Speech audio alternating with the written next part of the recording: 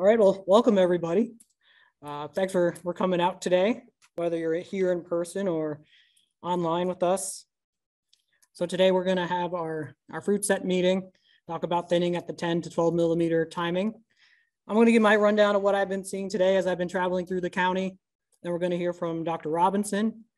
And then after that, I'm gonna just go through a couple other odds and ends that I've been kind of kicking around in my head that I figured I'd talk about here in person today. Before I do start, I do just want to thank our sponsor, Valent, for their continued support of our thinning series. We appreciate all the support that they've offered us through our various thinning meetings that we've had so far.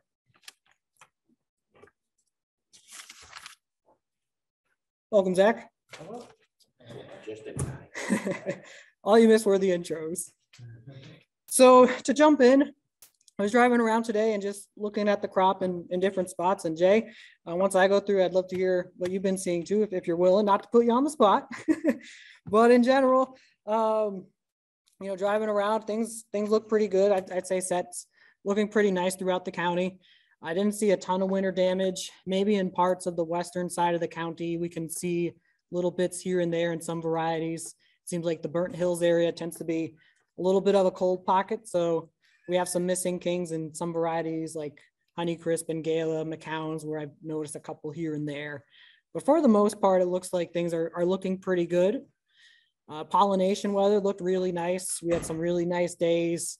We always say when it's a quick bloom, things are going to set up pretty nicely. And for the most part, I'm seeing pretty nice fruit set out there at this point.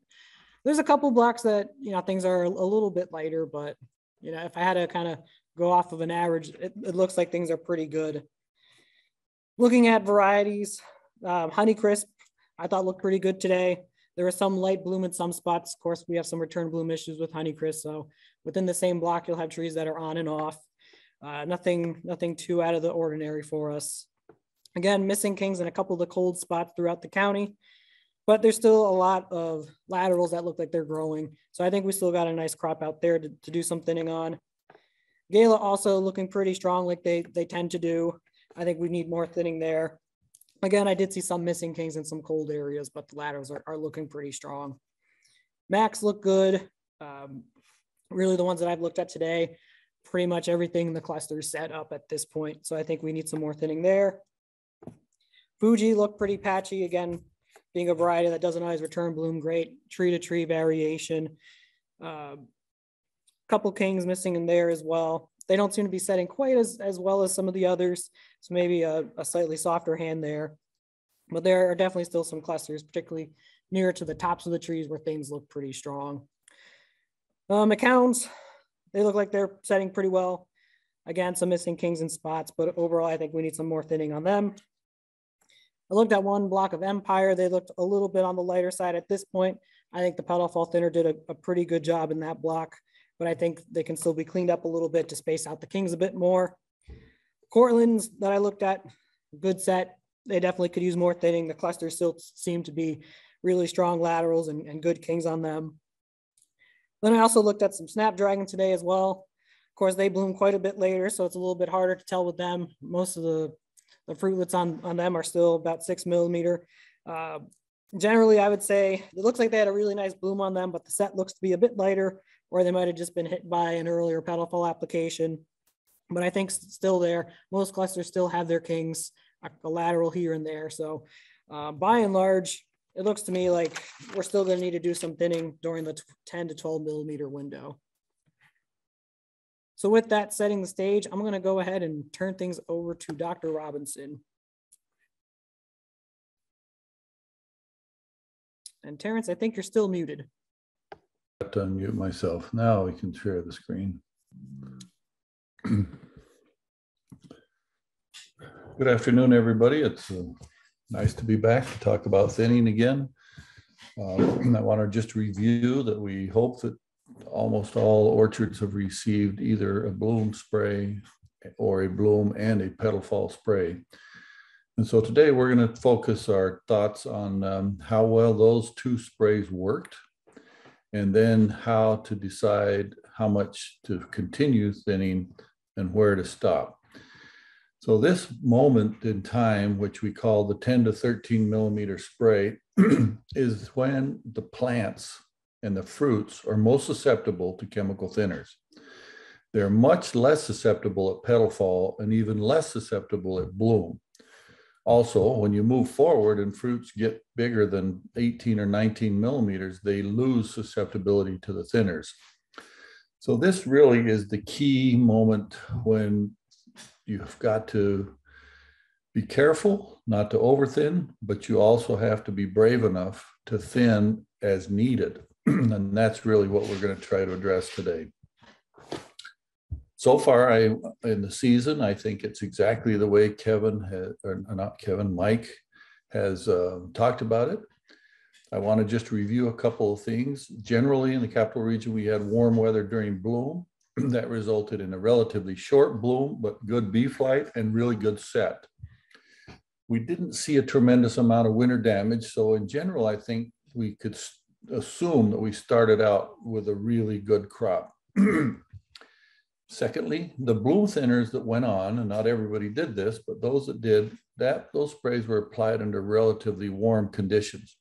Now, whether you sprayed ATS and tried to time those with the pollen tube growth model, or you sprayed NAA, we still expect relatively good response from those sprays applied during bloom.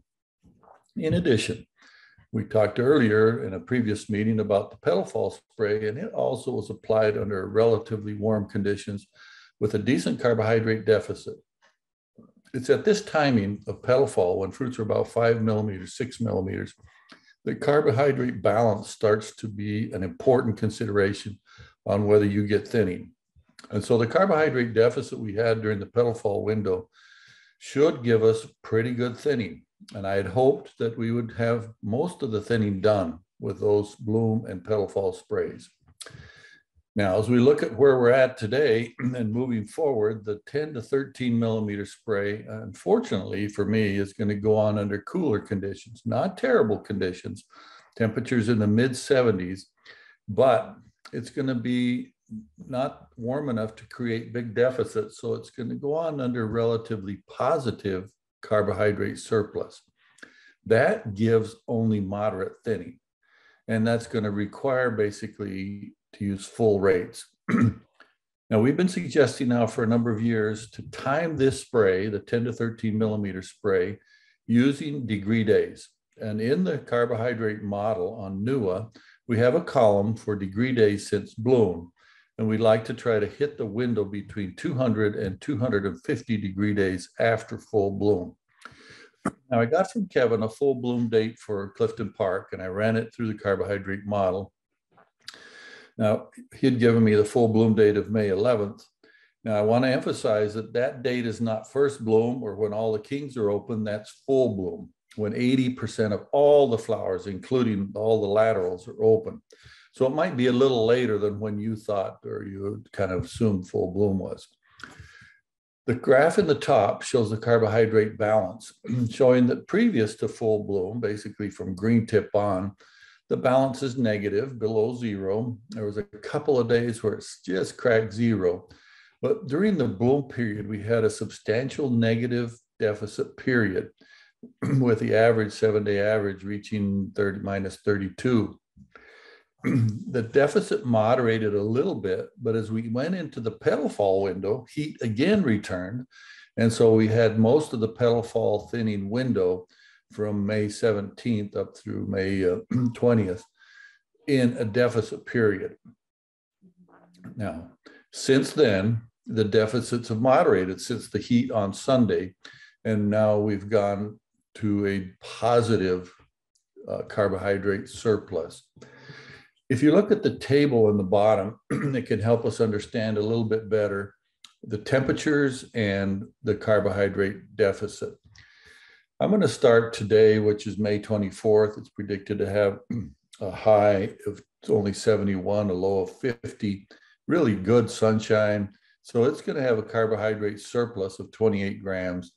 But over the couple days previous to today and the next 4 days, it's going to average a positive 8. We'll say it's basically positive 10. But this is the first day of the window of 10 to 13 millimeter thinning. So we're right now today at 202 degree days, and we like to hit the window between 200 and 250. Now you see here in the next to the last column, this window will go all the way until May 27th. Maybe we could say even May 28th. And so we could pick any one of these days that we think is the best and probably get really good thinning.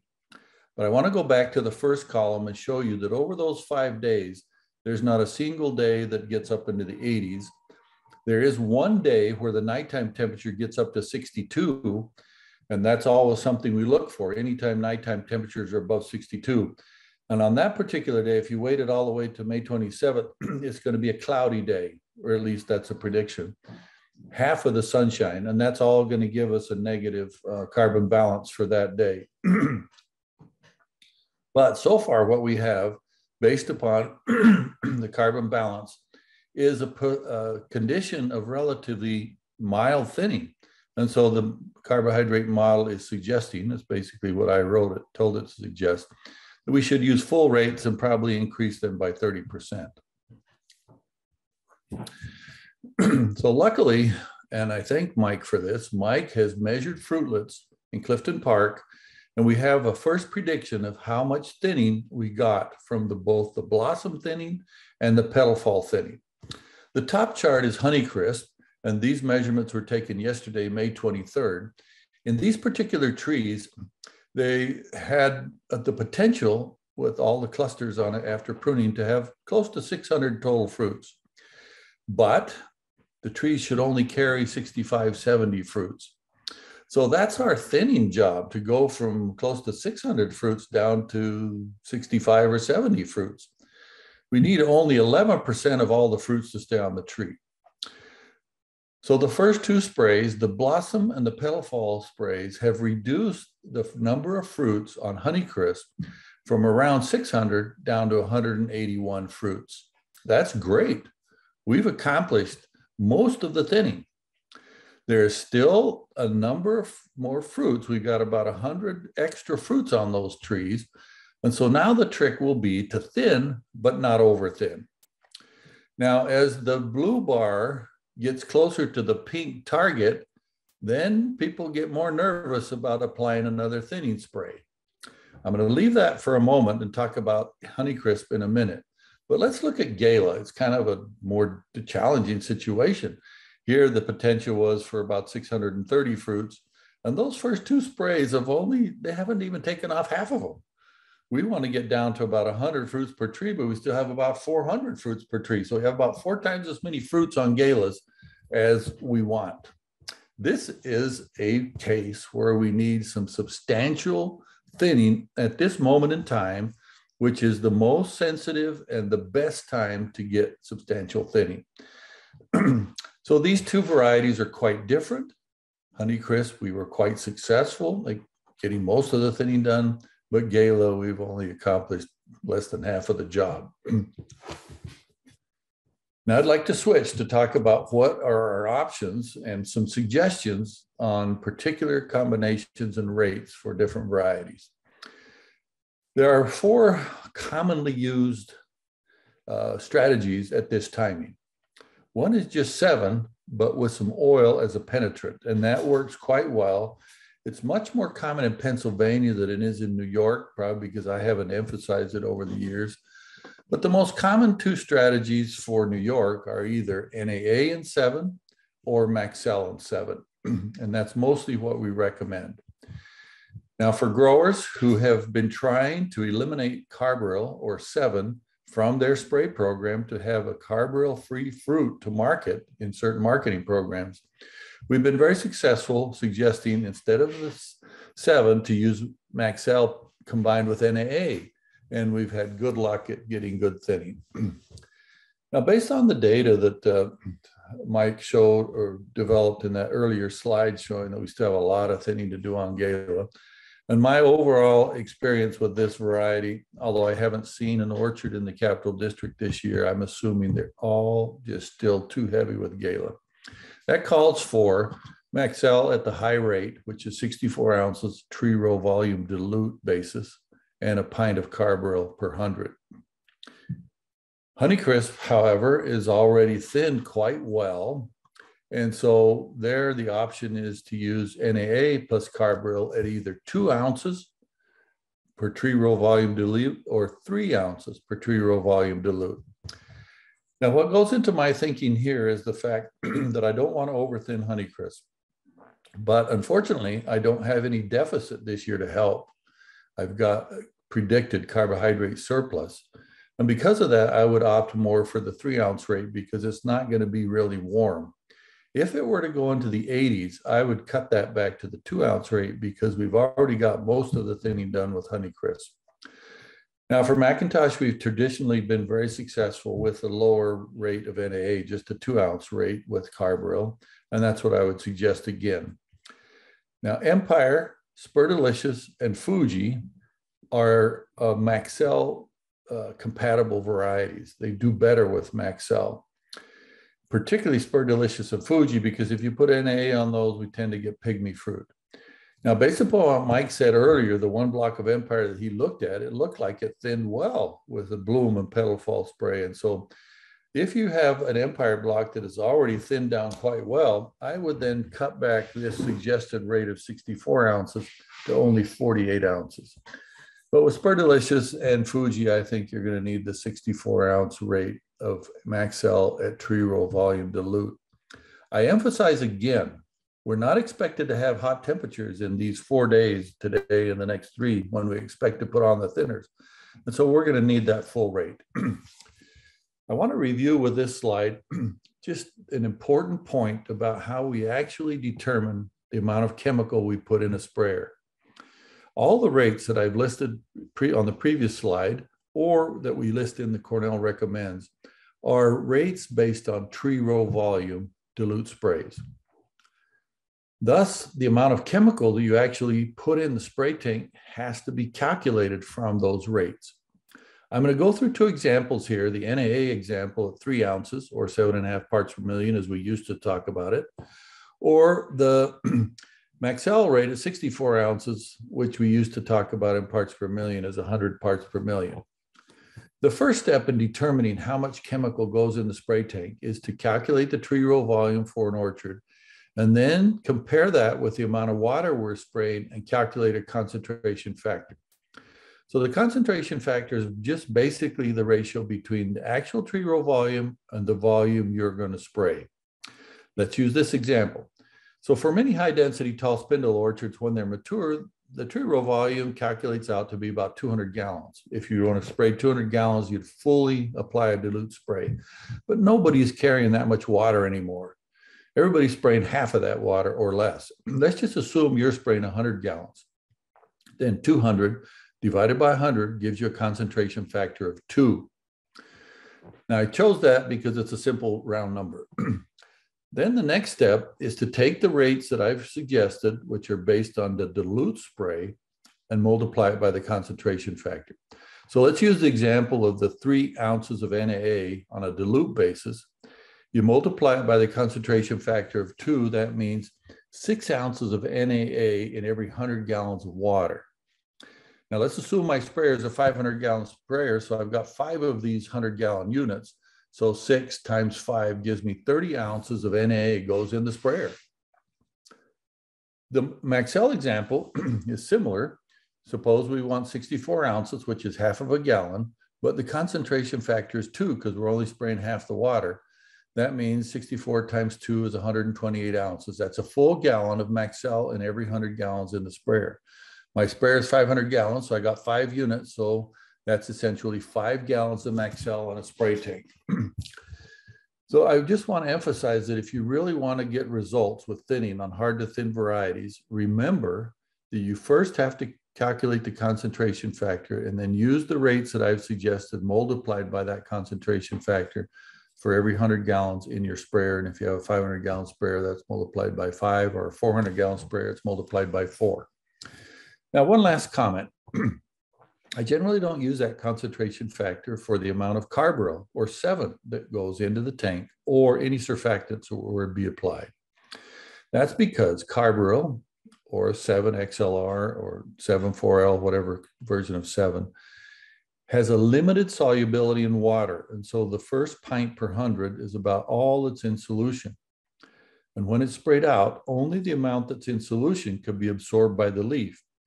If you add more carbaryl per 100, say you put 2 pints, which is very common, or you use a concentration factor, which would give you 2 pints, that second pint per 100 is just in suspension, and it's mixed by the sprayer and sprayed out, but it's not in solution. And therefore it just sits on the leaf and it serves as an insecticide.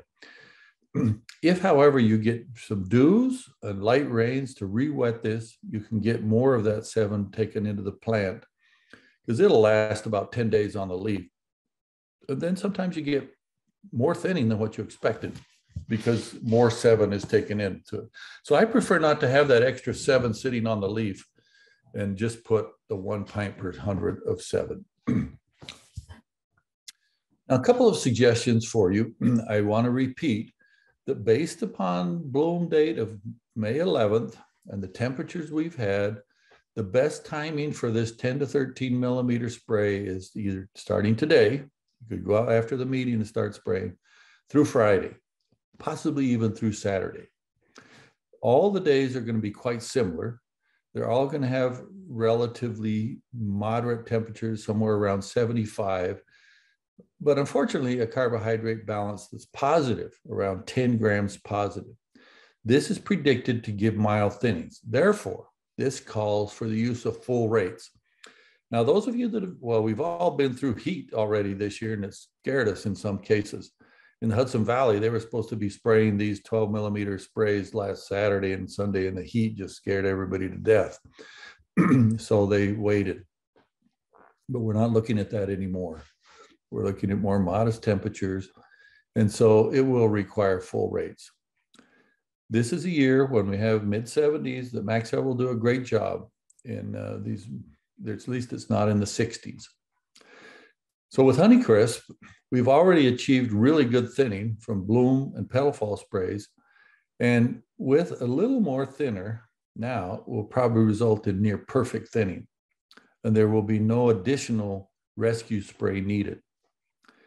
However, with Gala, because there's no real deficit to help us, this spray will probably not finish the job. We'll still have too many Galas that you'll either hand thin or you'll be coming back in a week for another round of Maxell and 7 and oil. I want to encourage you to run the carbohydrate model right before you spray, because what I just showed you earlier in this presentation, a lot of what's going to happen tomorrow, the next day is forecasted, and the forecasts often change. But if you run the model right before you spray, you'll have the most up-to-date information. And this model is available either on the internet at nua.cornell.edu or at this site that we've created called malusim.org, which is you can look at on a desktop sort of format, or you can download the Malusim app to your phone and run it on your phone. I don't expect that we're going to have serious carbohydrate deficits this year, but I put out this warning because it did turn out in Hudson Valley, we ended up in this situation. If we get minus 60s, don't spray, wait it out, wait till after that's passed. I remind you that at this timing, at the 10 to 13 millimeters, all thinners, either the Maxell, NAA, carbaryl, have their strongest effect. And because of that, it's wonderful that we can get the thinning done, but it also carries some risk. I think this year there's little risk of overthinning because of the carbohydrate surplus. So the carbohydrate model is very useful because it guides us, and this year it's guiding us to full rates. But it will be important to assess, especially with Gala, probably not so much with Honeycrisp because we're already close, but to assess with Gala how well thinning at the 10 to 12 millimeter stage worked. And the only way to really know that in time to come back a week from now with another spray is to measure fruitlet diameters and run the fruit growth rate model. This is the way we suggest you do it: 15 spurs on 5 trees, measure it 50 degree days after you spray. And you can get that number off of the carbohydrate model, that column with degree days. and then remeasure about 100-degree days after application. Use the phone app or the malusim.org fruit growth rate model. It's really easy to use, but I want you to use that either on the phone or at the malusim.org website, because we've included in that version error detection protocols that help prevent wrong answers, which has been a concern that I've had for many years when the numbers might be entered wrong. So with that, I want to stop and thank you for your attention. Hopefully I've answered most of your questions, but I hope also that it's given you confidence to go forward in the next 2 to 3 days, 4 days, and do your main thinning. All right, thank you, Terrence. I'll go ahead and open it up to questions, both in person and virtually, if anybody has any. Terence, what do we do if we have larger trees, tree row volumes that are 300 gallons the acre? We're not all modern like they are down in the valley or out in Wayne County. I recognize Jay Matthews' voice. Was that Jay? Yes. Oh, Great question, Jay. And so what I end up doing is I put a limit of 200 gallons. So even if the trees are big and they're really 300-gallon trees, for thinning, I tend to prefer just to say they're 200-gallon trees. So the maximum concentration factor that I use is 2. I use a lower number. For example, on younger blocks, they might only measure 150 gallons, or they might only be 120 gallons. And then the concentration factor might be 1.2 or 1.5. But I would suggest you use a maximum tree row volume of 200 for this calculation for 2 reasons. One is that the big trees have a lot more foliage inside the canopy that's more easily thinned.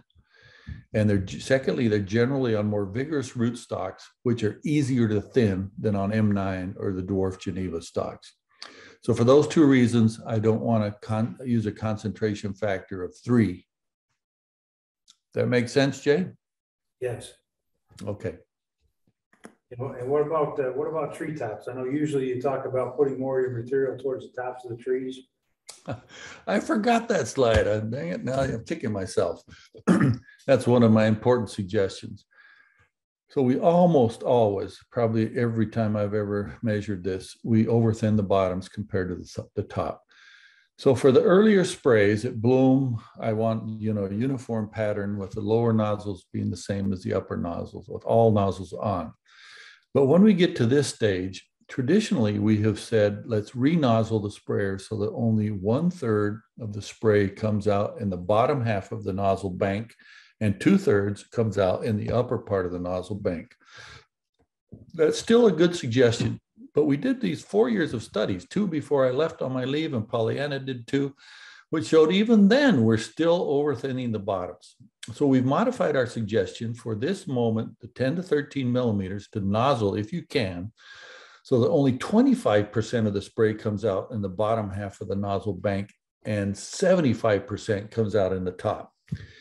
Generally what happens is the part that's going to the upper part of the tree falls into the lower part of some of it falls into the lower part of the tree or in the next row on the lower part of the tree. So we still get great thinning because the lower part of the tree has more shade and thins easier. So I wish I had put that in my slide, but that's maybe Mike can emphasize that in what he writes up. 75% in the top, only 25% in the bottom. Yep, can definitely do that. Any other questions? Well, Terrence, I was wondering if you could clarify for that minus 60 deficit, is that a 1-day deficit or is that a 7-day weighted average deficit? That's a great question, Mike, and I wish I could have written this out better, but it turns out that it's really a 2 to 3 day minus 60. And this comes from studies that Alan Laxo and I did where we would impose that kind of deficit through shading. A single day of minus 60 does not drop fruit. The tree has the ability to withstand 1 day. But when you piece together 2 or 3 days of minus 60, you're dropping fruit naturally. And then you put a thinner on top of it, is when you way over thin. That's kind of what we had in the Hudson Valley this year when we had Friday, Saturday, and Sunday below minus 60. And so I told them, you just shouldn't thin right now because it's just too dangerous. That minus 60 for 3 days will give some natural thinning. And so it's best to wait it out before you apply your thinners. So the 7-day average sometimes doesn't get to minus 60 with that situation. But that's what I need to clarify in writing or put it in the website, that if you get 3 days of minus 60, it's dangerous. And I think that the model, the carbohydrate model, is one of its greatest values is to prevent overthinning. Help us avoid those times when it's just going to turn out bad. All right, great. Thank you for that clarification, Terrence. All right, anything else? What about recommendations for some of the more modern varieties, Terrence, like Snapdragon, Ruby Frost, Evercrisp, Pink Ladies? Okay, I'll walk through those 4. Let me start with Snapdragon. Snapdragon's turned out to be a hard to thin variety, not as hard as Gala. Our best luck has been with Maxell 7 programs, the 64-ounce rate. Now that's the case once you get past year 4. Year 3, which is the first cropping year for that variety, and year 4 sometimes are a little tricky, but particularly year 3, because they're still young and they respond to thinners more aggressively. So for the young trees, if you're planted Snapdragon, I would suggest the more moderate rate of 48 ounces of Maxell and a pint of Carbaryl. But if they're 5 years or older, they need a full rate of Maxell, which is 64 ounces per 100. Now, sadly, and this is one of my pet peeves, almost none of those orchards measure 200 gallons. I yet to see a Snapdragon orchard that measures more than 150. So you're really not going to be concentrating it to a full gallon to the acre on Snapdragon. You might have a gallon or half a gallon or 3/4 of a gallon to the acre on Snapdragon, just because they don't fill the space. Okay, moving on then, Ruby Frost. So Ruby Frost, we can thin much, much easier. I like an NAA 7 program on Ruby Frost, kind of like Mac, at 2 ounces plus Carbaryl. What was the other varieties you said? Pink Lady, Evercrisp. Okay, Evercrisp. I haven't figured Evercrisp out. It seems to be not setting as heavily in many places as we would like, and then often is thinned too much and too light of a crop. So that one is one that I'm a little gun shy on. I tend to prefer a Maxell program because it's a daughter of Fuji and Honeycrisp, but a low rate of Maxell, the 48 ounce of Maxell plus Carbaryl. With Pink Lady, it's a very easy to thin variety. And so just 2 ounces of NAA and Carbaryl, or 1 ounce of NAA and Carbaryl, often does a really nice job at the 10 millimeter stage. I like to put something on at petal fall on Pink Lady to get part of the job done. Then I can use a low rate now.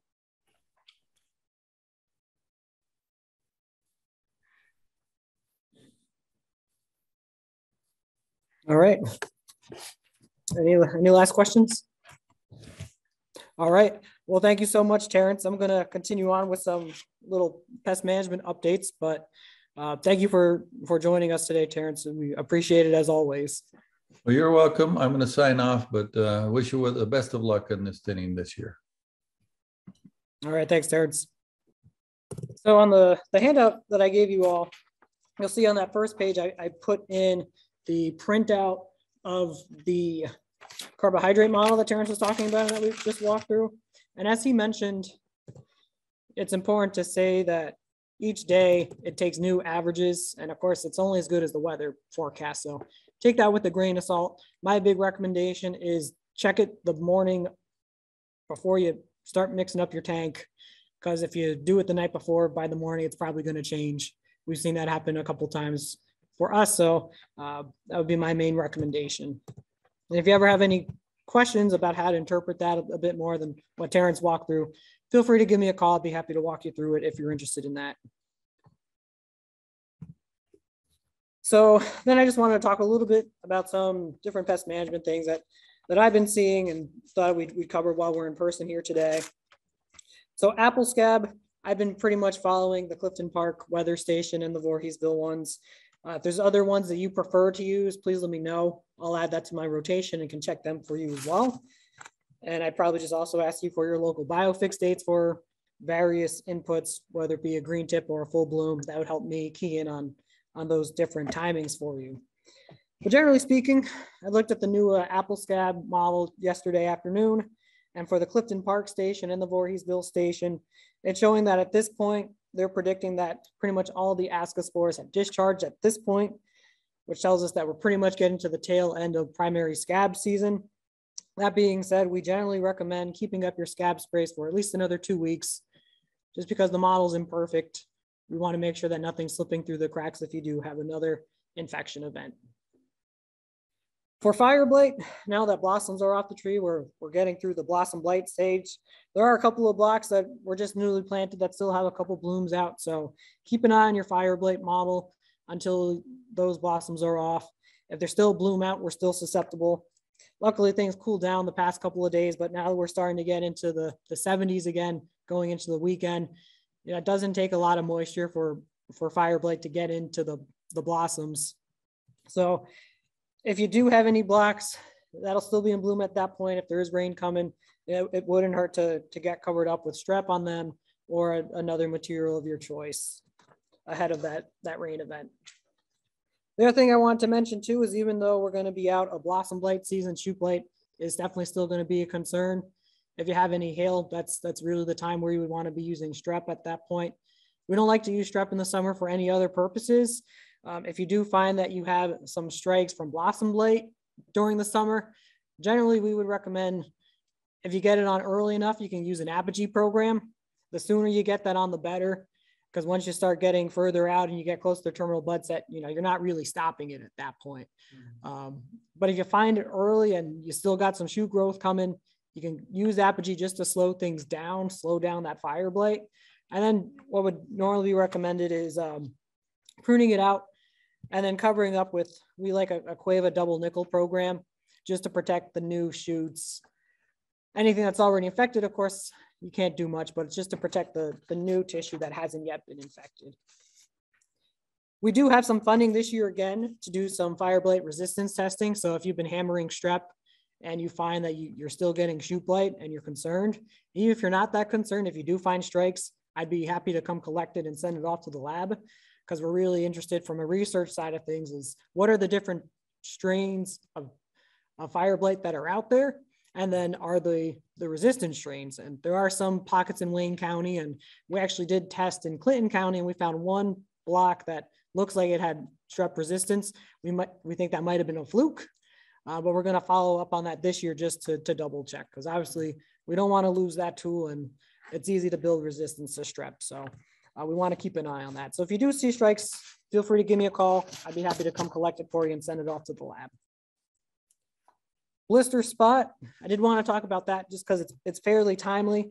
That's another bacterial disease, and I don't think we see it that often in our area, but I know some orchards in Albany County, they'll see it on their snapdragons every now and then.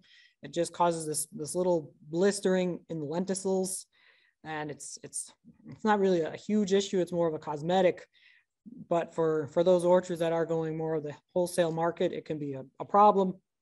So our main recommendation for that one is actually one of the phosphoric acid products, and that time is usually 10 to 14 days after petal fall. And if you're much later than that, you really see a diminished return on that spray. So if you do have that, that would be the time to get that out for it. Powdery mildew, I think we had a pretty cold winter, so I'm expecting to see less of it overall this season, but still, if we have these warm, dry spells, that's really good mildew timings. Usually that's because we're able to kind of lax the scab program a little bit more. But if you do have areas where you do have mildew year after year, particularly on your more susceptible varieties, up north, Honeycrisp and Cortlands are really our poster childs for it. If I'm going to find it, it's in those blocks.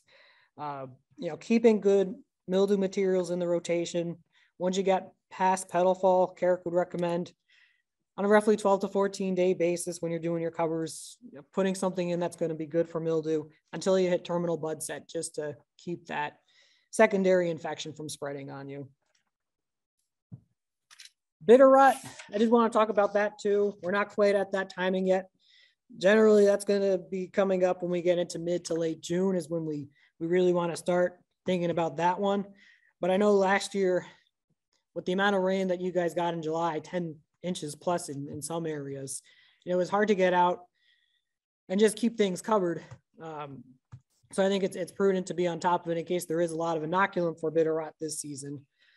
So Captans is a good product for it, but you should also probably be mixing in some stronger materials as well. I've listed a couple of ones that are rated pretty strongly for bitter rot. And these came out of Carrie Peters' program down at Penn State, where they've got it a bit warmer, so they've got a lot of bitter rot pressure. So some of their recommendations, a lot of the single site materials like Aprovia, Flint Extra, Luna Sensation, Maravon, Fontelis, and then also Omega, which is a frac group 29. So mixing some of these into the mix with your Captan covers should help keep bitter rot under control.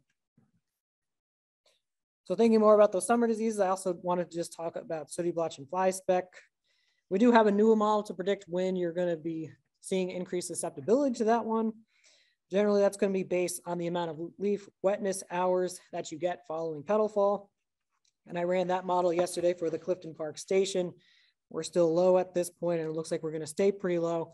If things keep staying on the drier side, it'll be a little while before we really have to start thinking about our good materials for sooty blotch and fly speck. Plum curculio, switching over to insects now. The newer model for that, we like to manage that out through 308 degree days, base 50 past our petal fall. Whenever that occurs, 10 to 14 days within our most recent plum curculio application. So you go out and spray, and then say you hit 308 degree days 4 days later, you should be good for the season for plum curculio. The problem is if you get your spray out and then 14 days later, you're only 270 degree days, you could still get some damage after that. So that's how we like to determine how many timings you need to go out for plum curculio. Generally we'd say it's going to be 2 to 3 applications. In a cooler year like this might be shaping up to be, it could be longer. We also recommend keeping an eye on your insect traps, or having your consultant be checking them for you, keeping an eye on that. We had our first OFM capture in Saratoga County back on May 5th, and our first calling moth came on May 20th. Yep. Oriental fruit moth. Oh. Yep. So with that, I entered that into the Clifton Park weather station just to see what the model was saying as of yesterday.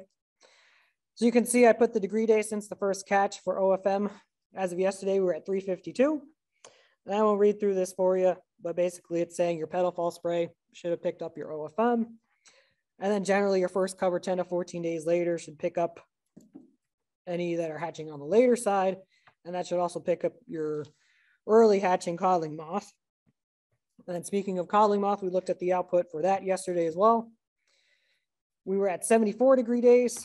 And you can see what New was saying for that. It says for anything that is targeting the early egg laying period, so any of those ovicide materials, those go out at 50 to 75 degree days. So we're right about at the tail end of that window for the Clifton Park region. And then your more classic codling moth materials, the larvicide materials, they're going to go out about 100 to 200 degree days. So we're going to be getting into that within the next few days. That's really going to be picking them up in your first cover. And then you can continue using that model throughout the rest of the season to see when your subsequent summer spray should go on as well. Just a quick note, I know up north, we've had some issues with San Jose scale and woolly apple aphids in a couple blocks the past couple of years. Seems like woolly apple aphids have really been picking up in our area for the last 2 years or so. So I thought just to put in now, since the timing is about right, Movento generally will do a good job on both of these pests, but we want to get the timing on early, generally at this petal fall, the first cover timing.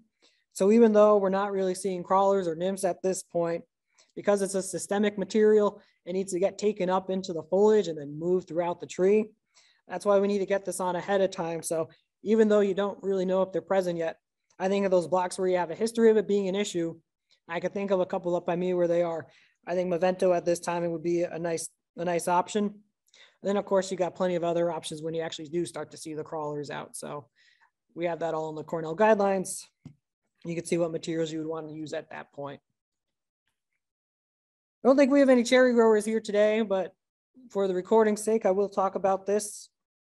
We are trialing out another new model that is available from MSU. They put this together for tart cherries, but we think it could work for sweet cherry growers as well. The idea there is you record your full bloom date, and then it uses the degree days to determine when your fruit's going to be at the right maturity stage for it to actually be susceptible to spotted wing Drosophila. So if you do have cherries and you like to try this out, just send me your full bloom date or your best estimation, and I'll pop that into the model and keep an eye on that. And we can help you determine when your fruit are going to be at risk. And we're also having our trapping network throughout the region. Our technician, Natasha, she's trapping for SWD and a couple different crops and a couple different farms throughout Saratoga County. So we'll also be posting those alerts when we start to actually see them. So we'll have when they're out, when the crop's susceptible, and hopefully key in on those management decisions this season. Last thing I put on here, for anybody that's looking to replace an orchard block, if you're taking trees out and plan to replant in the next year, please get in touch with me. I'm interested in doing a demo trial with a 2-year orchard replant cover crop strategy. So that's based around some work that I did back when I was at Penn State. We were using Sudan grass and rapeseed in a 2-year cover crop strategy. And the idea there was it was nice for replant because it'll deal with a lot of the nematodes and the diseases that cause replant issues. Then it also gives us time to adjust the fertility and make some other adjustments to the soil. So it'd be nice to trial that in our conditions. Our trial sites were down in South Central Pennsylvania and Adams County, so they have a longer growing season. So I'd like to see what it looks like for us. And I'd like to see if it actually does any positive benefits for our soil quality over that 2-year period. It's not a ton of time. Generally with soil health, we see long-term changes, but if you're interested and you want to plant some sorghum Sudan grass mixes, get in touch with me and we'll talk. And then speaking of soil health and kind of transitioning to weed management, just driving around, at least up in my neck of the woods, weeds that really have taken off in the last 2 weeks. With that heat that we had, things really just started to grow. I think we got 6 inches of new weed growth over the weekend, that past weekend. And of course, with us thinking about thinning and all of that, yeah, it's kind of on the back burner, but keep an eye on that. A lot of the contact materials that we're generally using, the label will tell you, get it on before the weeds are 4 to 6 inches high. And at this point, we're kind of past that window for a lot of those materials. So things like Remoxone, Rely, a lot of the labels will tell you for best control, you want to get them on early. As far as the systemic materials, I don't know where everybody's comfort level is with those, but they are certainly a good toolbox for us.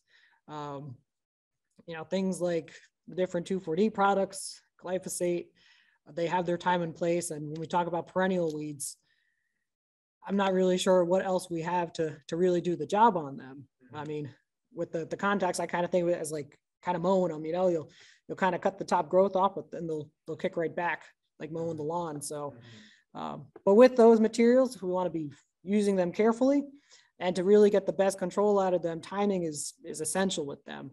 Weather's essential with them. So really targeting the best weather before they're stressed out, but also not getting on too early before they fully expanded. And because with them, we really need to translocate that product down into the root systems. So really focusing for your really problem weeds, making sure you're getting them on at that right growth stage. The labels will tell you, for this weed, get it on between rosette to bud stage. And I think really keying in on that is really your best bet.